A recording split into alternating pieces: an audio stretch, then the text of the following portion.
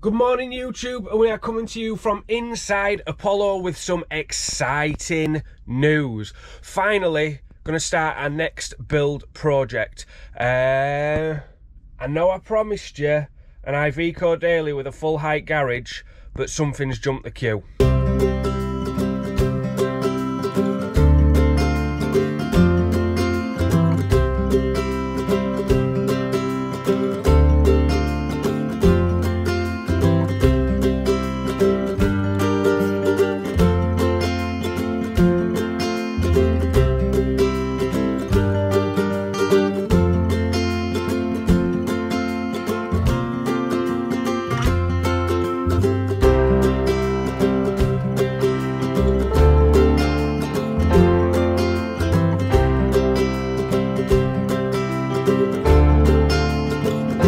So, I know what you're thinking from that little pan around. Probably not the best specced out piece of kit, but we picked it up cheap. I saw it on Facebook and I just went, wow, this thing looks awesome. Like an extra bedroom for Apollo, or even just to do up and sell. I just fell in love with it, and it had enough good characteristics, which I'm going to show you through, and enough of a layout to be able, for me to be able to think, yes, that is going to work, that is going to be awesome. I'll give you a quick shot of what it's got involved. Obviously I've shown you the outside. It's got two roller shutter doors, one behind there, so that's on the opposite side to the actual door that you get in, so that's a roller shutter. There's a roller shutter on this side that you just came through, and then another roller shutter with a flip down step where you can actually get into the back. What it actually is, it is an XAA Vauxhall Brava. It's basically a pickup truck with a fiberglass body on the back with roller shutter doors where they would have kept all the tools. They've hacked the cab off, and I'll show you underneath shortly, but basically it's basically just half a pickup truck with a tow hitch welded to the front. It is going to need some work. It isn't braked, and it needs to be, I would think, but all the brakes are still intact with the cables running up to the tow hitch, so all we need to do is take that tow hitch off and put a brake tow hitch on and attach it to the brakes. I'm hoping that's going to be a fairly simple job. I'm going to show you around the inside. So basically this is what they've gone and done. He's had these cushions reupholstered, brand new, before we got the van, thing, whatever it is, trailer. So they're all brand new and looking lovely, so I'm well impressed with those. To get the bed out, it's all bad. It's not, you know, it's not a brilliant, you know, there's no carpentry skills whatsoever been involved in this. As you can see, it all just comes apart, but the idea is there. The idea is brilliant. So that pulls out there, and then there's like a latch here, and that comes down, and I think that pulls out to that, and then that, I'm not sure what you can actually see there. Wakey wakey. If anybody knows how to stop your GoPro going to sleep,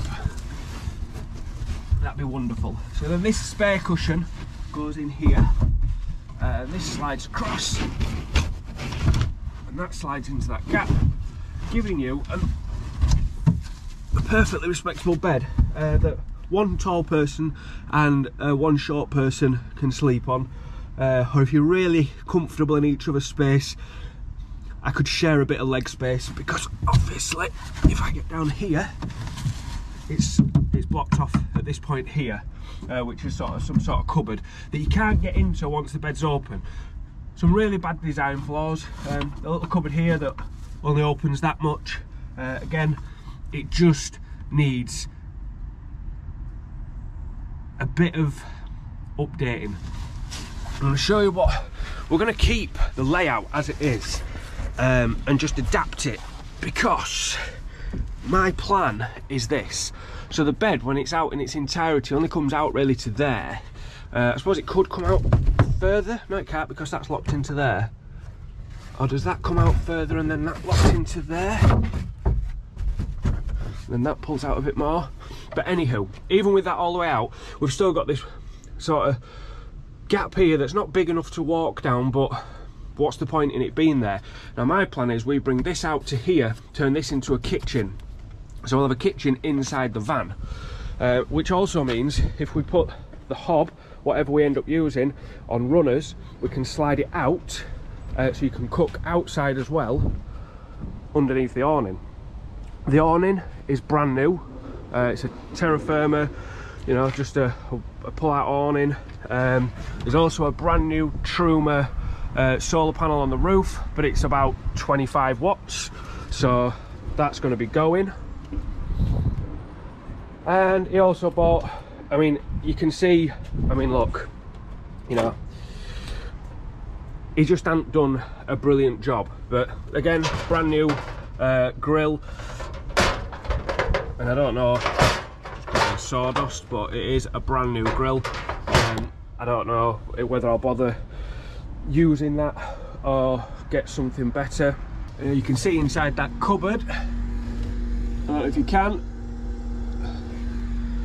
he's just got a gas bottle placed in there, safe as houses. But yeah, I'll show you. I'm gonna walk around the van. At the minute, I will be taking this inside the unit now. We've been finishing up a few jobs, claiming a bit of space to get on with our next big build for the channel, which is now the trailer. So we've blocked this in so it don't get stolen. So we've got it trapped between bollards and buildings and trapped against the door, and then it's tied in here so nobody could steal it while we was waiting to get on with it. But this, well, you notice under there, it's got some new shoes already. We've ordered it, some nice all-terrain tyres, they're ready to go on. But the first job will be to get it in, get it ripped out and get it repainted, all the holes filled, get the bodywork on the outside done, and then we can start moving on. But I'll show you the underneath so you can see what we're talking about with this tow hitch. So basically, this is your existing chassis here, and they've just welded this in and added this tow hitch. It is not a braked tow hitch, so you know that's no good to us. But as you can see, if we look under there,